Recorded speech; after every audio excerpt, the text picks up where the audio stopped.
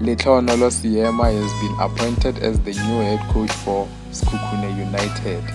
Yeah, he has replaced Brandon Truter, who has left the post.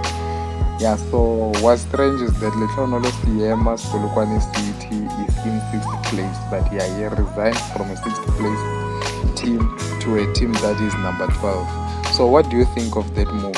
Do you think is it a wise move by Lehlohonolo Seema?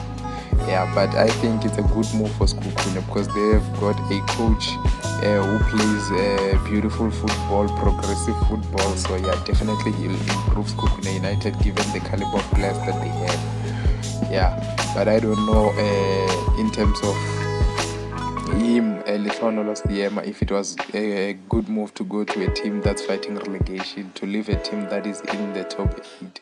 So let me hear your thoughts down below. Do you think is it a wise move by Lehlohonolo Seema or not?